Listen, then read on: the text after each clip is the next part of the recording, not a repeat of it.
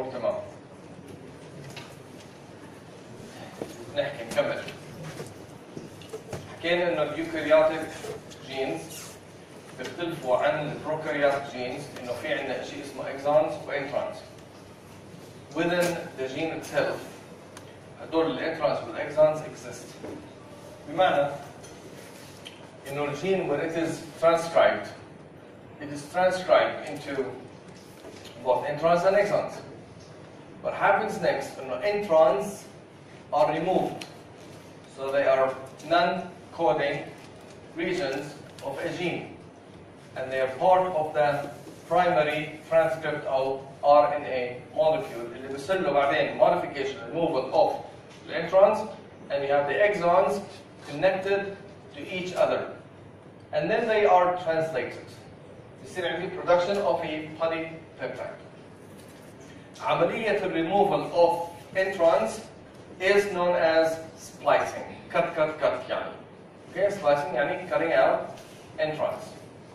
And the exons are connected. فعندنا هون exon 1, intron 1, exon 2, intron 2, exon 3. Introns are removed. And the exons are connected to each other, and these are the coding regions of any gene.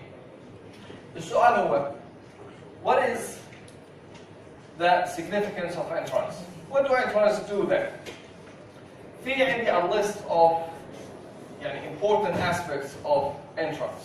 أول شيء إنه when they are removed ممكن يصير في عندنا degradation للintrons and the ribonucleotides can be recycled. They can be used again to produce other types of RNA molecules. Okay, nothing goes to waste. ممكن the A's can be used to produce ATP, energy, and so on. شغلة ثانية إنه الانترونز ممكن كمان إنهم يكونوا يحتووا they can contain non-coding functional RNA molecules like microRNA. راح نحكي عن microRNA إن شاء الله خلال هاي المحاضرة. And they are really important RNA molecules for regulation. الشغلة الثالثة إنه they can contain regulatory sequences for gene expression. يعني حكينا إنه genes are expressed or they can be expressed via the promoter, binding to a promoter. Well, the promoter ممكن يحتوي على regulatory sequences, and some of these can be gene specific, the proximal regions.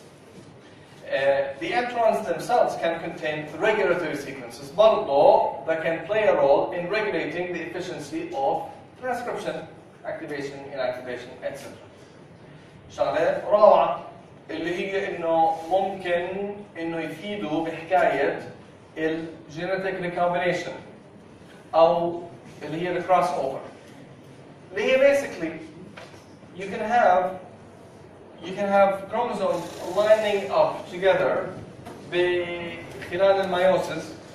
They can have the maternal and the paternal chromosomes lining up together, بعدين chromosome 2 مع 2 together, 3 مع 3, 22 مع 22, and so on. بيصير في عندي شيء اسمه recombination أو cross over. خبط ابني حبيبي، خبط هيك. هذاك معصب. Thank you. Okay, cross over بحيث إنه حيصير عندك أنت a new chromosome that is mainly, let's say, paternal, but it contains maternal parts of a gene. ماشي؟ فعشان هيك ممكن تطلع مثلا على واحد تقول يا الله هذا عنده عيون امه، خبط لزق. اخوه عنده عيون امه بس في عنده شويه ربحه من عمته، من ابوه يعني. طب كيف؟ Well, you can have genetic recombination within introns themselves. يعني مثلا هي عندك I'm sorry. مش هذا You can have daddy's chromosome. You can have a gene, okay, containing exon 1 or exon 2, بيناتهم intron. Or mommy's chromosome, same thing. You can have genetic exchange producing that's your chromosome, containing exon 1 from your daddy and exon 2 from your mommy. فهذا exon 2 from mommy يعني ممكن إنه يعطي شوية variation in the phenotype. Your brother can have something different. It can have the opposite. يعني exon 1 from the mother, exon 2 from the father, and so on. Your sister can have both chromosomes from your mother or brother, مثلا having 2 chromosomes from the other parent and so on. هذه هي الدايفرسيتي اللي ممكن انه ينتج عنها. لكن اوكي got it هذه؟ لكن the probability انه يصير في عندي انا genetic recombination with an intron it's not really that high. ليش؟ Does anyone know? ليه؟ ليش؟ Again, repeating the question. ليش الدايفرسيتي او ليش الجينيتيك ريكومبينيشن يعني ممكن يصير بالانترانس بس highly improbable؟ ليه؟ عشان يصير عندنا فاليويشن تو سبيشيز. تو سبيسيز، لا انا بحكي على انسان هلا، بحكي على انسان، لا ما بحكي على سبيسيز، لا انا بحكي انه جينيتيك ريكومبينيشن ممكن يصير يعني موست يعني مو كثير probably ممكن يصير بالانترانس ولا within genes حتى، لانه يناموا ليش بيناموا؟ لا ما بيناموا، بضلوا موجود، الجين موجود. نو ما بيشبهوا الانترونز. نو بيشبهوا كثير، بيشبهوا 99.99%. نو لانه what is the percentage? The proportion of genes and coding regions in our genome. In our genome قديش؟ little 1.5-2%. حتى حط معها الانترونز، إذا نحط معها الانترونز يعني نحكي على like really little compared لل rest of the genome. معظم الجينوم هو الترانسبوزونز وال صح اللي هي non coding regions. It's only like small proportion of our genome contains genes. The probability anyhow إنه يصير في عندي recombination within the genes مش هتبدأ. It's not really that high because of that. لكن it can happen. Okay? وزائد إنه الانترons by the way usually they are larger than exons. The exons is small. The introns really ممكن يكونوا pretty large relative to exons. طيب في كمان advantage ل having introns اللي هو ايش بنسميه alternative splicing. فحكينا انه splicing هو لما نحط احنا exon 1 و 2 و 3. لكن cells can have options. They can, for example, بحكوا أنا ما بدي exon 2. سيل ثانية بتحكي أنا بدي exon 2. فالسيل اللي ما بدها exon 2 شو بتسوي؟ بتاخذ exon 1 بتربط مع exon 3. والإنترون اللي قبل exon 2 مع exon 2 واللي بعده exon 2 كله بيطلع مع بعض. وروح. أوكي؟ هذا بسموه alternative splicing. اللي هو cells pick and choose what exons they want. So for example, في عندي جين اسمه tropomyosin. Tropomyosin is an actin binding protein. Its function is to bind actin. And the actin is present in all cells. لكن the function, the purpose, the structure تبع actin is different from one cell to the other. فبتشوفوا مثلا epithelial cells having actin. ايش البربس تبع actin بالepithelial cells? To keep cells straight, cuboidal, and fixed to the matrix or the basement membrane. نطلع على الفايبروبلاست. الستركشر تبع الفايبروبلاست انهم شوي elongated and they are motile. نطلع على الماكروفاجز. Macrophages are very dynamic.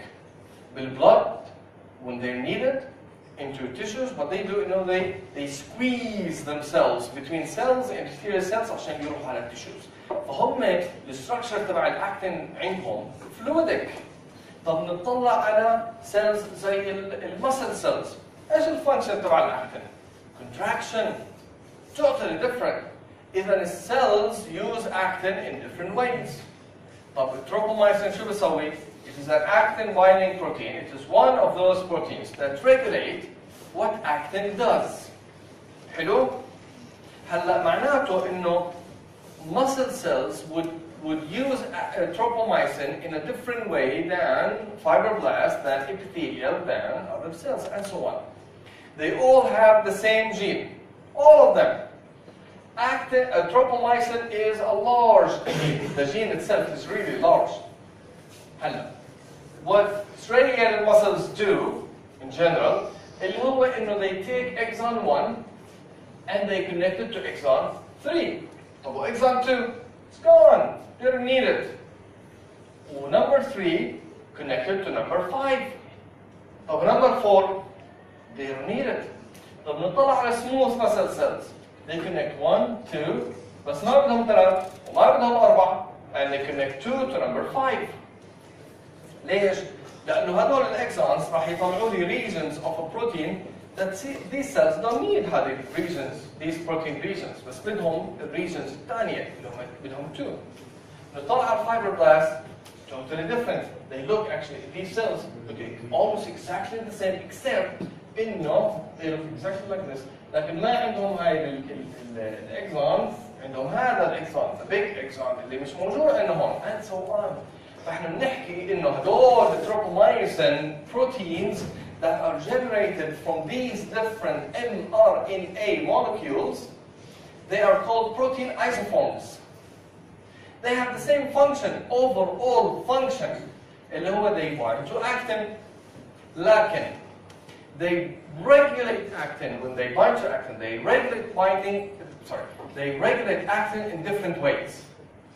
ممكن region معينة اللي هي calcium binding region. It's not needed in fibroblasts, لكن it's needed in muscle cells. So بدنا هاي region, بدنا هذا الإكسون. لكن fibroblasts بتحكي أنا ما بدي إياه. I don't need it. Okay, got it? هذا اسمه alternative splicing, producing the same protein. لكن احنا بنحكي على protein isoforms. هلا it's never a case إنه عندك exon 3 ممكن إنه يصير قبل exon 2. No, they must be in order. يعني exon 1 بعدين 2 بعدين 4 بعدين 5 بعدين 7 let's say. You can never have exon 1 بعدين 3 بعدين 2. No, they must be in that order. Okay, in the same order that they exist in or within a gene. كويس؟ Okay. فهذا هي alternative splicing. إذا خلينا هلا نحكي إنه صار عندي أنا primary RNA molecule. What eukaryotic cells do and prokaryotic cells don't is they do RNA processing. يعني they take the RNA molecule before making the mature mRNA, messenger RNA, and they process it in different ways, producing the mature mRNA molecule, mature transcript. And the 3 different ways by which cells can modify the primary transcript. أول واحدة هي capping، الثاني splicing، ثلاثة polyadenylation. 3 things. طب كيف بصير هذا الحكي؟ بصير لما هدول البروتينز، هلا ايش حكينا احنا؟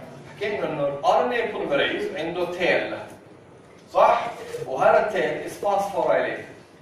ايش أهمية الفاسفوريليشن؟ ايش؟ عشان يشتغل، عشان يتحرك، عشان الاجنيشن، الستارت اللي بيخليه يتحرك ويبدا ترانسكريبشن. مين بيعمل الفاسفوريليشن؟ TF2H transcription factor 2H. ممتاز. هلا في purpose ثاني للفاسفوريليشن تبع التيل اللي هو when it is phosphorylated it becomes a binding site للبروتينز اللي بيعملوا modification، للي بيعملوا capping, splicing, polyadenylation. اوكي؟ فبيجوا هدول البروتين اول ما يشوفوا ال RNA polymerase is phosphorylated على التيل they jump onto the tail and they bind to it. هلا ال RNA polymerase بيبدا يعمل RNA synthesis، بيطلع المسنجر RNA البروتينز بشوفوا الكابينج بروتينز بنطوا على المسنجر RNA وبيعملوا كابينج. السبلايسنج بروتينز بنطوا على المسنجر RNA اول ما يشوفوا سيكونسز معينه وبيبدوا بدهم يعملوا سبلايسنج، والبولي ادينيليشن بروتينز بيعملوا نفس الشيء. اوكي؟ يبقى هذول بيتحركوا انه بيطلعوا على بيعملوا سكاننج للار ان اي وهو عمال بيطلع دوري بنط، الثاني دوري بنط and so on. كويس؟ طيب اي سؤال هون؟ نحكي على اول موديفيكيشن بيصير بالمسنجر ار ان اي اللي هو الكابينج. شو يعني كابينج؟ addition of a cap. كاب طيب الغطاء، النينة فيها غطاء.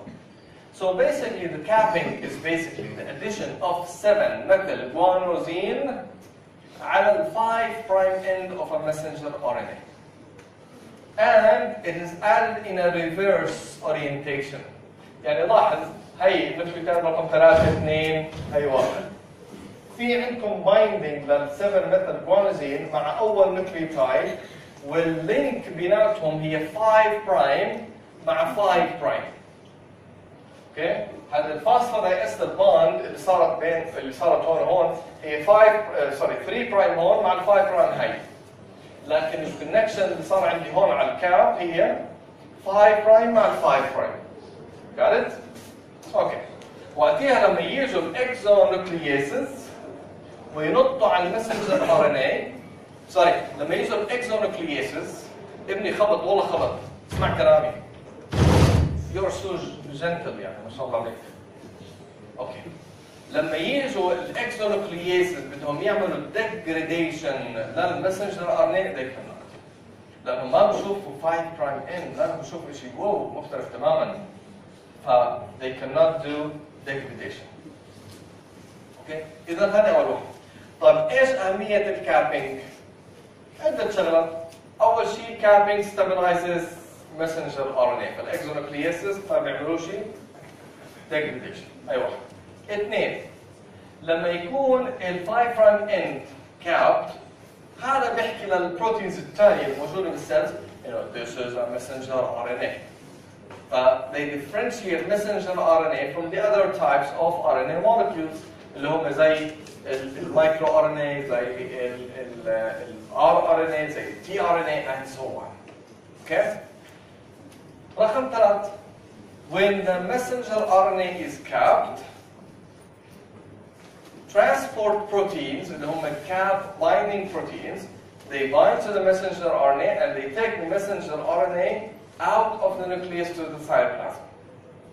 يبقى الكاب helps messenger RNA being transported out of the nucleus.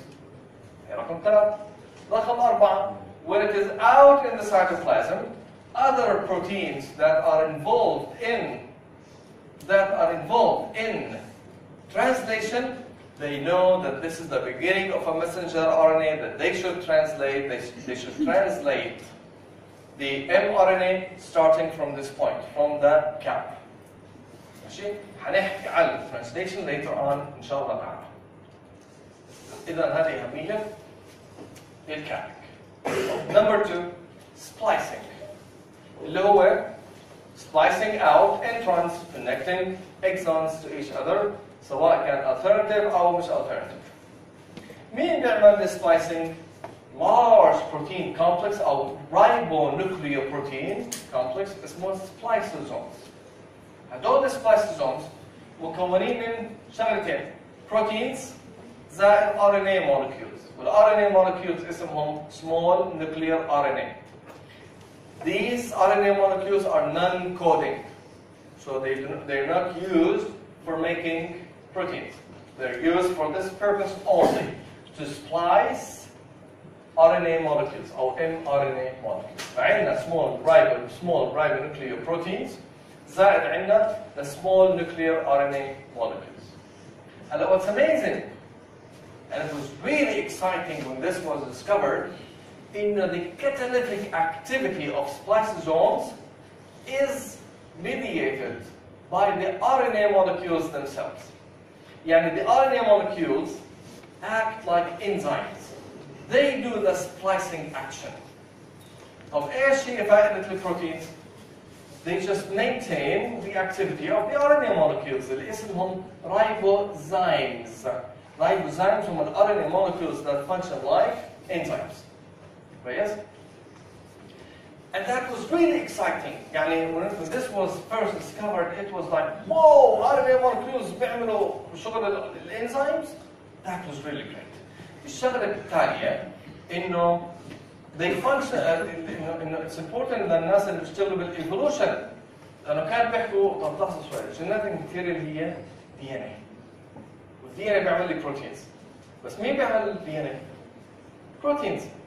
مين أجا أول؟ بيضة ولا دجاجة؟ اوكي بس لما اكتشفوا واو الRNA molecules جينيتك ماتيريال زائد يشتغلوا انزيمز شهرتين فحكوا بداية الحياة هي بالار ان اي. So that was really exciting. Splicing is very accurate. هلا اللي بصير by the way هذا ال RNA polymerase, RNA polymerase is synthesizing the messenger RNA, the primary transcript that's coming out. The splicing factors, they sit on the tail of the RNA polymerase. They scan the mRNA as it's going out. فبيشوفوا انه wow, that's the end of the exon, the beginning of an intron mark. ونطوا على الاكسون والانترون يعني كانهم بحطوا اكس. بعدين نهاية الانترون بداية الاكسون بنحط كمان اكس بنطوا على المسنجر ار ان اي. السبلايسنج نفسه بصير after transcription is completed. السيل بتطلع بتحكي احنا عملنا ماركينج للانترونز والاكسونز بس انا ما بدي اكسون 2 شيله مع الانترون اللي قبله واللي بعده ما بدي اياه. لا هذا الاكسون مهم انا بدي اياه. اوكي؟ فالسبلايسنج اكشن نفسه بصير بعدين بس الماركينج بصير خلال الترانسكريبشن. نعم. صح في كثير بتحكي انه كل اكزون بيستخدم ترانسكريبشن مش كل اكزون ترانسليشن. يعني بدل ما انه بس نختار في ريبريسر بيجي على الاكزون اللي بدي اياه بنعمل ترانسليشن. طب افرض السيل بدها السيل انها تعمل تاخذ المسنجر. اوكي السؤال هو طب ليه السيل تعمل ترانسكريبشن لكل شيء وبعدين تقصقص الاكزون اللي ما بحيها؟ ترانسليشن بس الترانسليشن بروسس. بيجي ريبريسر بدل على اللي بيعمل له اكزون ترانسليشن. كمل عادي. في كثير ما في هاي الميكانيزم موجوده بالسيل انه يكون عندها الاكزون بس ما يصيرلوش الترانسكريبشن. بس ما يصير له ترانسليشن ما في. لا هو لما يبدا الترانسليشن من اول للاخر لازم يكمل. اوكي؟ لكن ايش اللي بيصير انه السيل ممكن انها تعمل فور اكزامبل two types of RNA of messenger RNA molecules. واحد فيه اكزون 2 وواحد ما فيهوش اكزون 2. تعمل ترانسليشن لهذا تعمل ترانسليشن لهذا تعمل هذا البروتين ايزوفورم تعمل هذا البروتين ايزوفورم at the same time. هي بدها اثنين على خطهم. ماشي؟ فلا هاي العمليه انت بتحكي عنها مش موجوده كميكانيزم. هلا ليه هي مش موجوده؟ ممكن ندخل بالتفاصيل ونحكي لك لانه البروتينز مثلا مش موجوده. اوكي؟ لكن اللوجيك behind it بالنسبه لي it's really one simple answer. evolution. ليه هيك صار evolution؟ اوكي هلا ممكن احكي لك عن الميكانيزم هذا موضوع ثاني بس البيربس الفانكشن الفلسفي behind it هذا موضوع. تفهم الايفولوشن. So splicing is very accurate by the way. الشغلة الثالثة, the third modification that happens to messenger RNA molecules is the word polyadenylation. حكينا in a previous lecture على termination of transcription in eukaryotic cells. حكينا إنه polyadenylation is associated with termination of transcription. Okay? طب كيف بصير في polyadenylation؟ polyadenylation بصير إنه هاي ال DNA molecule هاي الجين في sequence اللي هي AAA موجودة في المسنجر RNA that is followed by a CN that is followed by a GU-rich sequence. البوليادينيليشن فاكتورز اللي قاعدين على التيل تبع الار ان اي بوليميريز بيعملوا سكان للار ان اي وهو عماله بيطلع، شافوا AAU نطوا. اكشلي لا ما نطوش لسه. شافوا AAU بعدين شافوا CA بعدين شافوا GU-rich sequence نطوا على الار ان اي molecule. من هون انا بنعمل cut. They make a cut. The RNA polymerase now it's gone. Termination of transcription. This is followed by addition of a sequence of A's. تقريبا 200 A's, and this is done by an enzyme known as poly-A polymerase. لاحظوا أن poly-A polymerase does not require a template. لأن A's they are not part of the gene itself, so it doesn't require a template. The A's are added by themselves the enzyme. كويس؟ هذا هو termination of transcription, and this is the third modification that happens to the messenger RNA. طب شو أهمية polyaddenylation؟ أهميته إيش يعني polyaddenylation by the way؟ اللي هو addition of AMP at the end of the RNA molecule. هذا يعني poly A. طب إيش أهمية polyaddenylation؟ واحد they help transporting the messenger RNA out of the nucleus to the cytoplasm. اثنين, they help in stabilizing the messenger RNA. ثلاثة, they help in translation. Fact. When the RNA molecule is capped, spliced, and polyadenylated, معناته إنه now it's mature and it can be transported out of the nucleus. Once it is in the cytoplasm, بيصير في عندي translation. If the messenger RNA is not capped, it's not polyadenylated, it is not spliced, it is not transported. لو في عندي defect بالpolyadylation أو splicing أو capping, it's not transported out. خلاص defective messenger RNA. كويس؟ أي سؤال؟ نعم. عملية coding coping الترانسليشن ولا transcription؟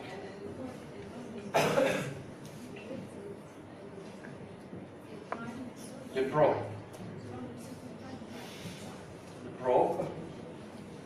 أنا آسف. الترانسكريبشن الRNA synthesis 5' to 3'. كويس. كودينج الكابينج هي ال 5' مع 5'. No.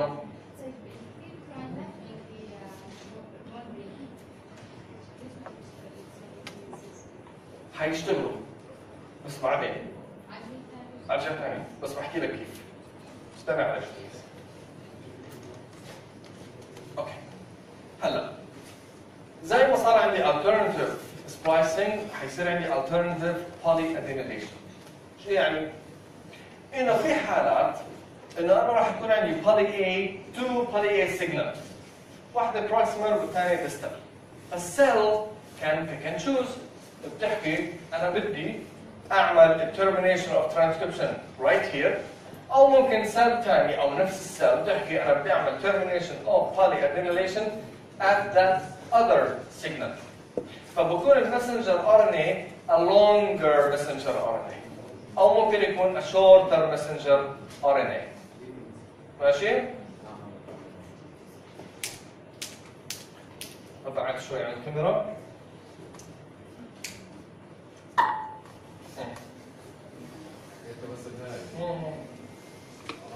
شو رايك نحول الكاميرا عليك؟ يلا لو سمحت.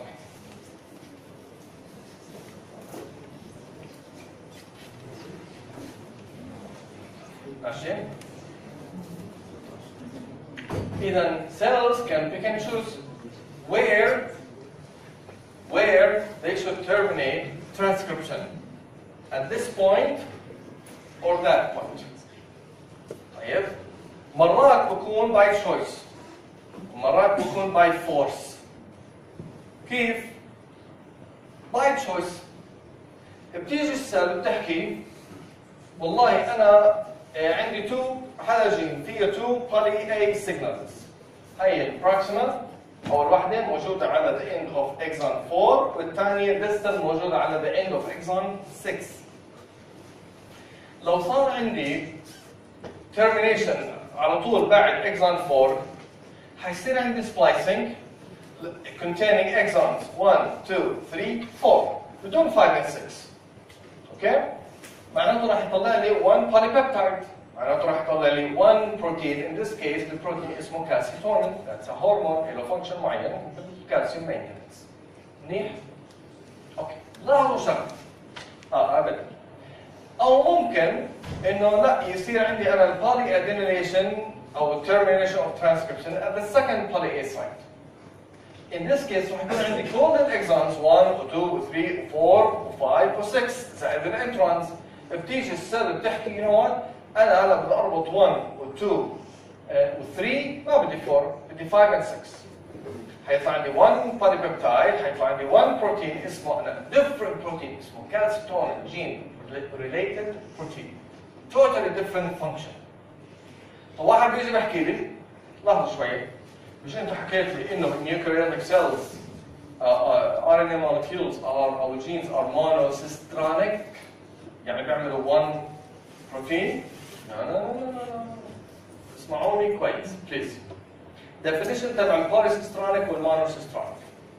انا حكيت انه المونوسيسترونيك انه 1 messenger RNA بيعطيني 1 polypeptide. اوكي؟ هل تحقق عندي هون؟ يس. عندي 1 messenger RNA طلع لي ايش؟ 1 polypeptide. مونوسيسترونيك. طيب هون برضه هي 1 messenger RNA طلع لي 1 polypeptide. هلا ايش انا بعمل بهذا البوليبيبتايد؟ ذاتس ديفرنت. ممكن اعمل منها بروتين، ممكن اعمل كابت، ممكن يطلع عندي فانكشنال بيبتايدز. اوكي؟ لكن انا بطلع 1 messenger RNA 1 polypeptide.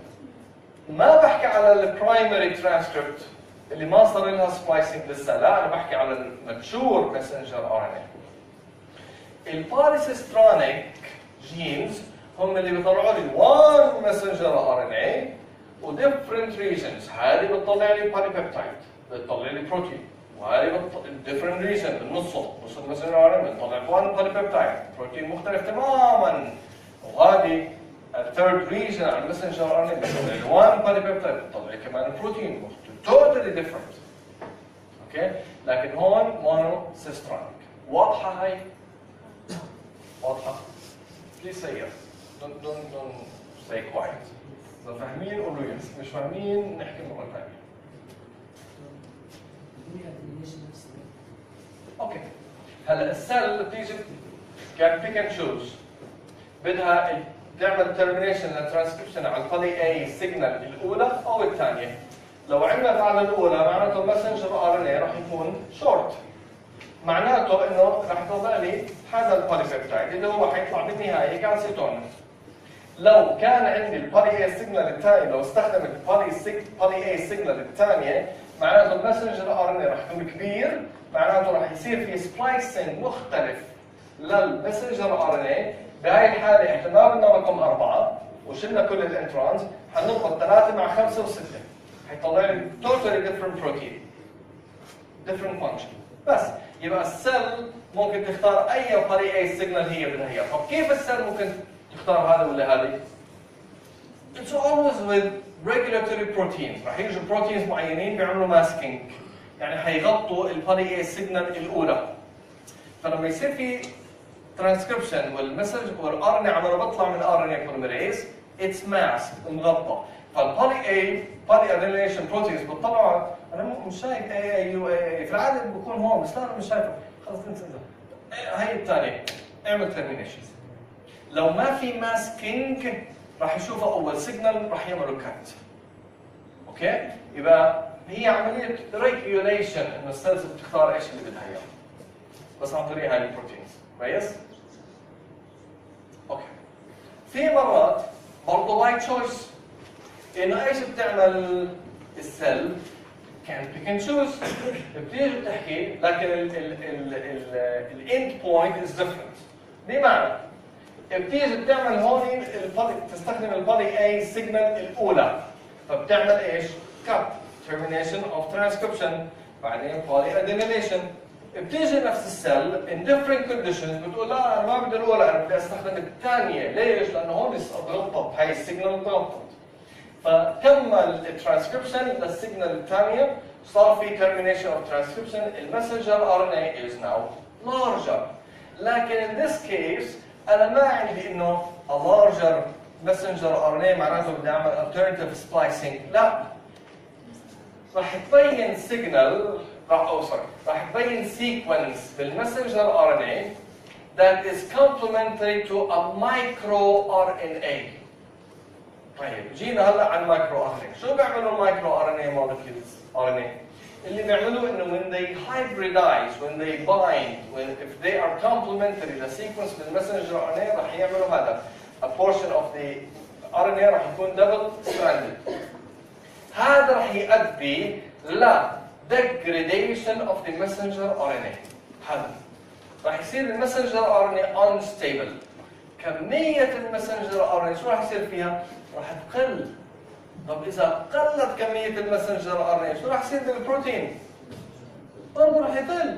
اذا الخليه ايش بتحكي؟ بتحكي انا بدي اعمل ريجوليشن لكميه البروتين اللي بدي اعمله، بس انا مش قادر انه اتحكم بالترانسكريبشن، ذا سبيد اوف ترانسكريبشن، عمال بيطلع كثير مسنجر ار ان اي. طب كيف ايش بدي اسوي؟ بما انه ما عندهم كنترول على البرودكشن اوف مسنجر ار ان اي، بتقدر انه تعمل كنترول على الاستابيليتي تبع المسنجر ار ان اي، فبتزيد الديجريديشن، فراح يقل المسنجر ار ان اي وبالتالي بقل البروتين. ماشي؟ So it's another way of regulating how much protein a cell can produce. إذا السيل in certain conditions حسب الان بوينت تبعها ممكن تختار هاي سيجنال او هاي سيجنال. لو اختارت باي تشويس، لو اختارت هاي السيجنال المسنجر ار ان اي راح يكون ستيبل، كميه البروتين اللي راح يطلع كثير. وقتها هذا راح يؤدي لشيء معين، افكت معين. لو استخدمت السيجنال الثانيه وقتها المسنجر ار ان اي راح يكون unstable. شو اللي خلاه unstable؟ انه ظهرت عندي انا سيكونس كومبلمنتري للمايكرو ار ان اي، اول ما المايكرو ار ان اي اجى على المسنجر ار ان اي صار في ديجريديشن، المسنجر ار ان اي كميه الار ان اي كانت صارت قليله، وبالتالي كميه البروتين اللي ممكن ينتج عنه اقل عن هاي الكيس. فالسيل عملت بالانس لكميه او ريجوليشن لكميه البروتين اللي ممكن يطلع من هاي السيل. اوكي؟ هذا باي تشويس. كويس؟ إذا عندي أنا باي فورس أو باي تشويس. هذا باي تشويس، هي اختارت اللي بدها إياه، وهذا باي تشويس اختارت اللي بدها إياه. طب باي فورس ممكن حكينا عن السنبس وحكينا إنه هذه polymorphism، sequences polymorphism different among individuals. طيب افرض إنه واحد عنده، افرض إنه كلياتنا عندنا تو سيجنالز، هذه السيجنال الاولى هذه هي سيجنال، وعندنا السيجنال الثاني. لكن في شخص عنده بوليمورفيزم، عنده سنب بالبولي اي سيجنال الاولى، يعني بدل ما AAU صار عنده AAU البولي اديميليشن فاكتورز اللي قاعده على التيل تبع الار ان اي بوليميريز عمالهم بيشوفوا AAC، قالوا لا هذه مش بالي اي سيجنال، معناته راح يعدوا ما راح يعملوا ديجريديشن، فراح يطلع انا المسنجر ار ان اي طويل، لانه صار الترمينيشن اوف ترانسكريبشن والكليفج على السيجنال الثانيه.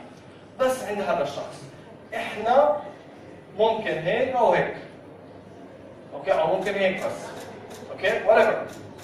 again طب لو المسنجر ار ان اي كان كبير طويل ممكن تظهر سيجنال او سيكونس كومبلمنتري للمايكرو ار ان اي، فايش راح يصير بهذا المسنجر ار ان اي؟ ديجريديشن. معناته هذا الشخص اللي عنده بوليمورفيزم بدل ما اي سي، مسنجر ار ان اي تبعه راح يكون قليل، وبالتالي كميه البروتين اللي عنده راح تكون قليله كمان، لانه المسنجر ار ان اي از نوت ستيبل، فراح يكون كميه البروتين قليله، وبالتالي حيظهر عنده فينوتايب معين. هذه باي فورس، لانه هو ما عنده شخص، عنده بوليمورفيزم.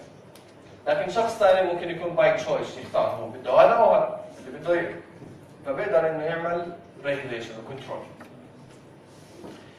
كويس؟ منيح؟ سؤال حلو. فكروا لسه في وقت. فكروا. اياكم تفهموا. طيب. Another level of regulation هو الترانسبورت. بتيجي السيل بتحكي عملت انا كميه مسنجر ار ان اي منيحه، لكن هل انا بدي بروتين كثير؟ اذا ما بدها ما بتطلع المسنجر ار ان اي، بتخليه بالنكليوس وديجريد. لو بدها طلع اعمل ترانسبورت. اذا another level of regulation هو الترانسبورت of messenger RNA into the cytoplasm. اول ما يطلع على السيتوبلازم again في عندي ترانسليشن وكنترول على الترانسليشن. كويس؟ نعم. صحيح بتكون ويستنج النيوكليوتايد اللي بيسموها بعدين. شوف صح، اتس ا ويست، صح اتس ا ويست، لكن ليش السيلز بتختار؟ يعني السيلز عندها عده ميكانيزمز انه تعمل ريجوليشن. مرات ما بكون عندها ميكانيزم، ما اخترعت طريقه تعمل ريجوليشن على الترانسكريبشن، efficiency اوف ترانسكريبشن. فعملوا طريقه ثانيه اللي هي يعني احسن من بلاش. خلينا نحكي بتقول خلص عملت ار ان اي عملت ار ان اي، هلا خليني اعمل الريجوليشن بعيني، انا ما قدرتش اني اعمل ريجوليشن على الترانسكريبشن. في سيلز عندها اكثر من في جينز عندها اكثر من طريقه بس تعمل ريجوليشن لجين واحد. مثلا ممكن تعمل ريجوليشن على الترانسكريبشن، ممكن تعمل ريجوليشن على الترانسليشن، ممكن تعمل في عندنا بوست ترانسكريبشنال ريجوليشن عن طريق المايكرو ار ان اي. اوكي، ممكن تعمل ريجوليشن على الديجريديشن للمسنجر ار ان اي او على الترانسبورت. بيعتمد على الجين، بيعتمد على السيل، بيعتمد ايش صار خلال millions of years of evolution and so on. يعني different levels of layers of regulation. Is it a waste? Yes. لكن لو صار عندي degradation and messenger RNA, is it a total waste? No. لأن هاي nucleotides I can use them again for something else. ماشي؟ يبقى عندنا على الترانسبورت. طيب راح ال RNA على السيتوبلازم او ضله بالنيوكليوس. طب السيل بدها تتخلص من المسنجر RNA، شو بدها تعمل؟ degrade. طب كيف ممكن نعمل degradation؟ اول شيء بصير removal of or shortening of the poly A tail. هذا أول شيء. ثاني شيء بيصير إن الإكزونوكلياسس راح يجوا يتحركوا يعملوا degradation من 3 برايم أو shortening followed by decapping بنشيل الكاب followed by exonucleases eating degrading the messenger RNA من 5 prime end. Okay? فعندنا two mechanisms لكن they both involve exonucleases. واحدة بتشتغل من 3 prime end أو بتشتغل من 5 prime end. لكن الاثنين بيشتركوا بإيش؟ بحكاية إنه shortening of the poly A tail. ماشي. نيجي على some phenomena موجودة باليوكاريوتيك cells.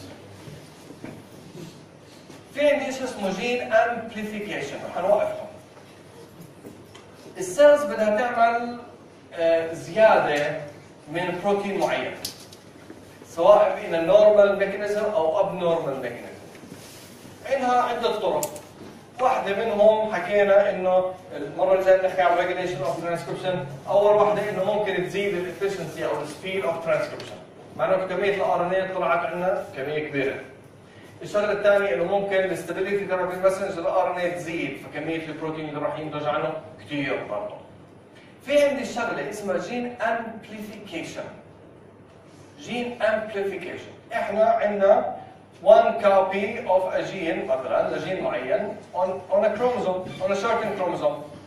السيل صارت under pressure، بدها تعمل كميه كثيره من البروتين، بروتين معين.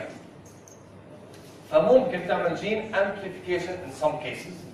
بدل ما يكون عندي one copy على الكروموزوم، السيل بتاخذ ريجن معينه من الكروموزوم وبتعمل جين amplification، بتعمل different copies of the same DNA strand.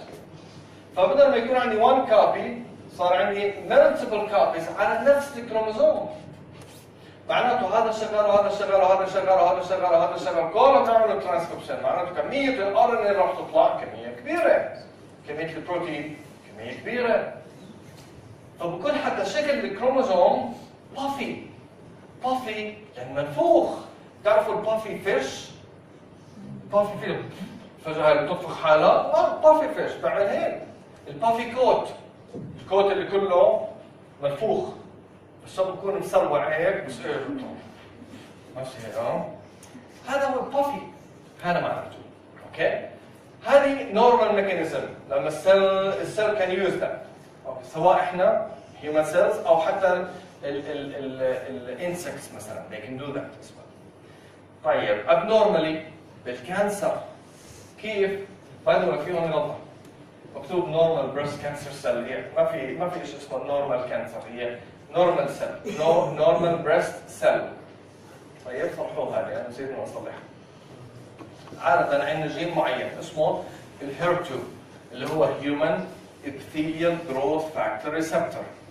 HER2 هذا السيلز عندها هذا الريسبتور مرتبط عليها ليجند جروث فاكتور اسمه HER2 بربط عليها او سوري الابثيال جروث فاكتور بربط عليها بصير في اندكشن للسيل جروث سيل ديفيجن.